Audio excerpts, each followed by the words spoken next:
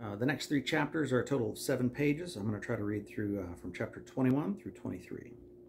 Chapter 21, Causes of Copper Deficiency, and this is the beginning of a section on this subject. There are many different causes of copper deficiency. Some are more well recognized by the establishment, but even then they are not well recognized by doctors. Some are well recognized in the science, but not well recognized by the establishment. Some are not well recognized by the science, but are only hinted at in the science. Some I cannot find at all in the science, but I can put 2 and 2 together, and I can see causes of action on how copper could be blocked by some other nutrients. This is potentially a very large field of study. The biggest list of things that block copper that I found from others is 10. I know there are at least 45 things that block copper, going to show the greater depth of my studies on copper than I have been able to find anywhere else. One man asked me to order my list in terms of which blocks copper the most, but I don't know if the science is that good yet to even know the answer to that question. I try to guess at it later in the book because it's a very important question. But to answer it, we first have to know which things to look at, and to my knowledge, the size of my list is the first of its kind. Further complicating the answer, if you look at one thing, such as iron, that blocks copper, it would be a sliding scale, depending on how much iron is involved. I tend to believe that if a thing, such as vitamin C, blocks copper, and if you take many milligrams of the substance, then it could block copper more. But it does not always work like that. Vitamin C has an indirect copper blocking effect that starts around 1,500 milligrams, as that much can lower ceruloplasmin, which is a copper binding and transport protein.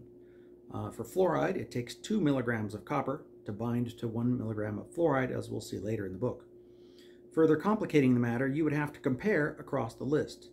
And furthermore, drug-induced copper deficiency is not the type of thing that's generally investigated or even listed among a typical drug's side effects, because the medical establishment has a view that copper deficiency is rare, so they're not even looking at it.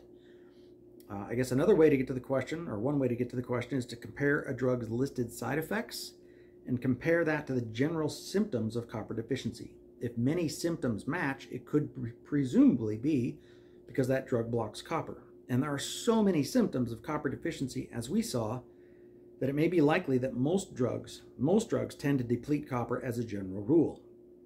And as another general rule, most drugs do not contain copper.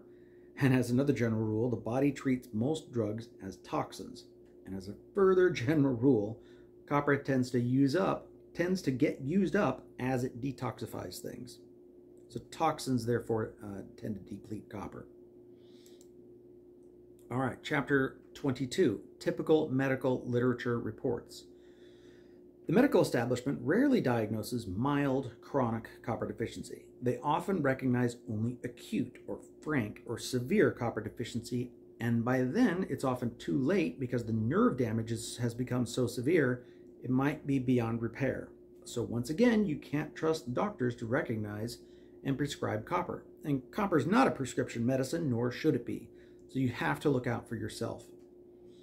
So causes of severe copper deficiency are often reported to be 1.